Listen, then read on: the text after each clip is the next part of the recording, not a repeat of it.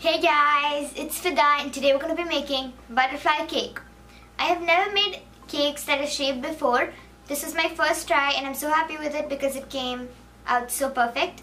And this is an easier way that I'm showing you how to make it because we're just using stencils. You just make a cake, cut it out with stencil out of the shape and then just frost it. You again use a stencil, design stencil on top of it and just spread out the frosting. It will come just perfect.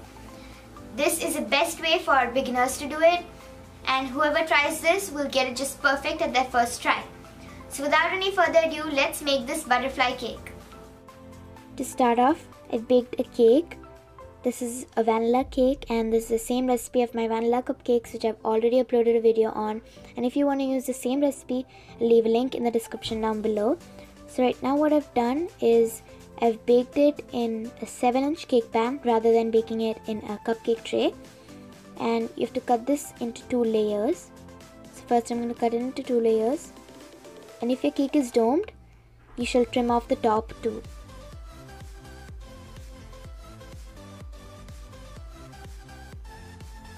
That's cut into 2 layers. Now that's perfect. Then just measure out the perfect half of your cake. It's gonna be 3.5 and cut that into half. The cake is cut into half. Right now you have to cut the cake and carve it to the shape of your butterfly. So I have one butterfly wing right here, the stencil. I'll leave a link in the description down below to the same stencil if you want to use it. Flip your cake over and put one of the wings in one side of the cake and start carving it using your very sharp knife. Make sure you use a very sharp knife for doing this. And just carve it along the guidelines of the stencil.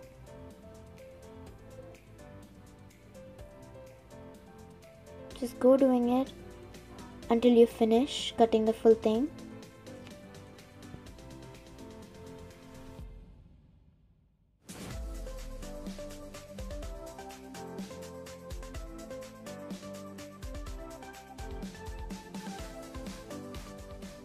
So now that's cut. Take off any excess, but don't just throw it yet because this might come handy later. Now I've cut out the other wing also using the same stencil. Take off all the excess.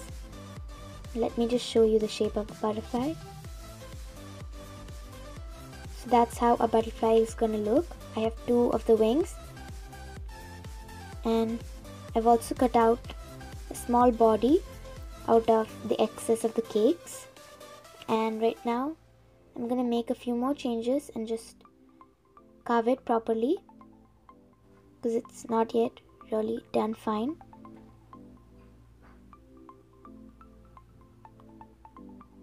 Just makes a few changes until your cake becomes into the perfect shape.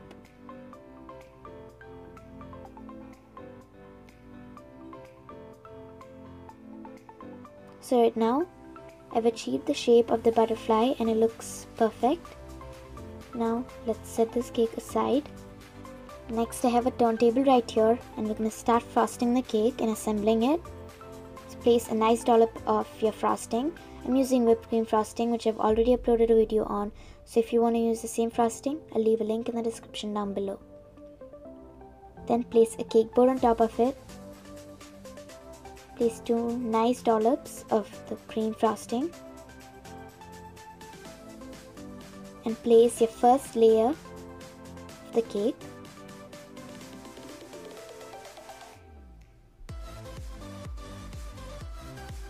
Then spread some frosting in the between of the cakes.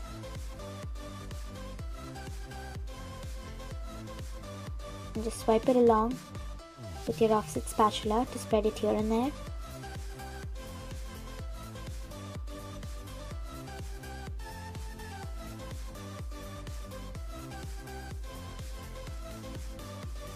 And then place the second layer of the cake.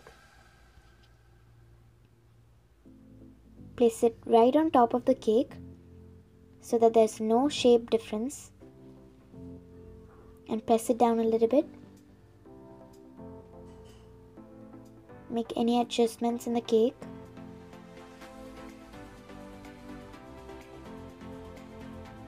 And just spread out the excess frosting.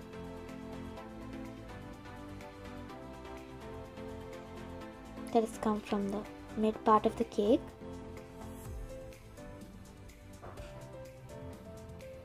And just start frosting your cake. You will have to do a crumb coat actually,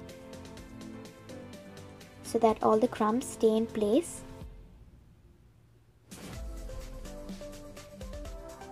So start frosting the cake in the way that you like it and which you feel easier.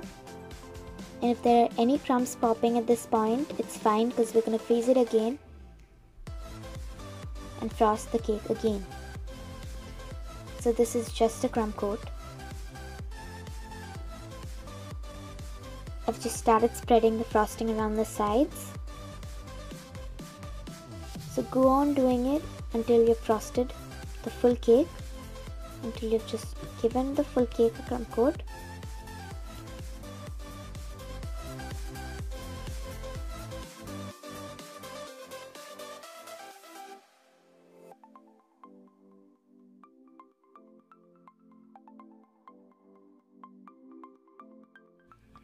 Now I've given my cake a crumb coat and it's perfectly done. Right now you have to pop this cake in the refrigerator for half an hour or until all the frosting gets really stiff. Next, we're going to keep the body part in the middle of the cake. Apply some frosting onto that also. And after you have chilled the crumb coat, we're going to frost the cake again. Frost it in the way that you like it and in the way that you feel comfortable to frost it. And this coat of frosting should not have any crumbs in it. Make sure to hide all the crumbs.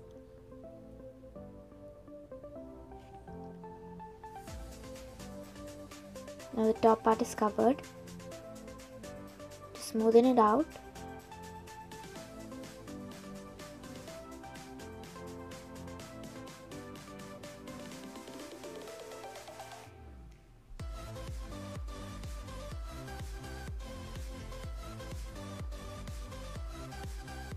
so I feel that's perfect. Next, I'm going to start frosting the sides. And go doing this until you feel the butterfly has been frosted really well. And make sure not to hide all the seams in between using your frosting. If you hide the seams, it's not going to come in the perfect shape of a butterfly. I'm also going to use a bench scraper to get it nice and smooth.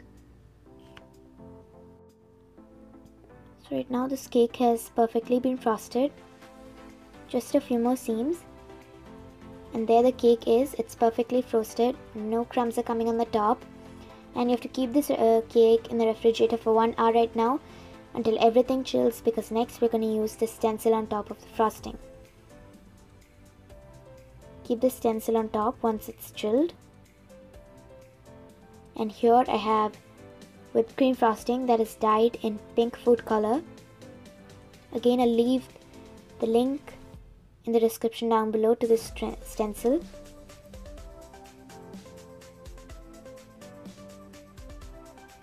So just go according to the stencil. Here I have some purple. You can use the colors that you like. And this does not have to be perfect. We're gonna spread it with a spatula. Then take your offset spatula and spread it here and there so that it gives a really nice effect. Just take it out. Take the stencil off, and there I'm also going to outline the sides using some pink and purple frosting. Be careful with this.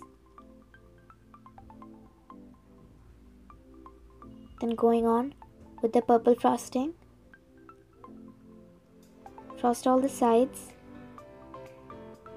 Cover up the sides using the frosting.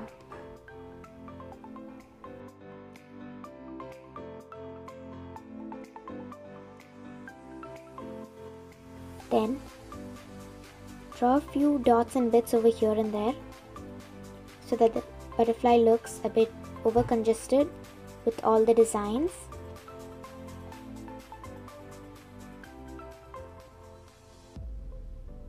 Just flatten it on the top.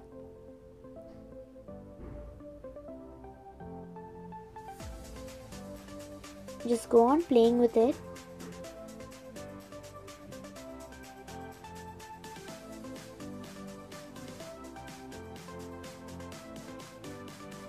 Then I've took the same stencil, I'm going to keep it on the other side and do the same thing with it also.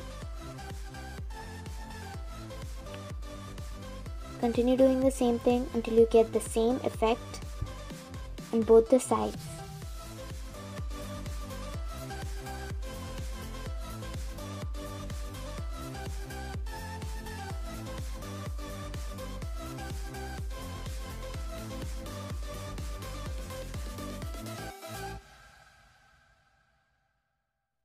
Finally, lift the stencil off and again outlining it.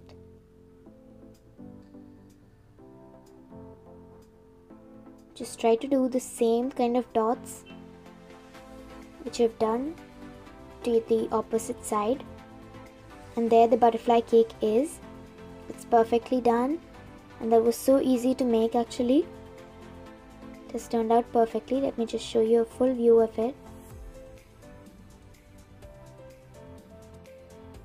I'm so sorry because I'm not really going to cut this cake and show you, as I've made this cake for someone else and I'm going to give it as a present to them. So I'm really sorry about that. Thank you so much for watching. Hope you liked it, and if you did, please don't forget to give me a big thumbs up down below. Also subscribe to my channel if you haven't yet. Thanks once again and bye-bye.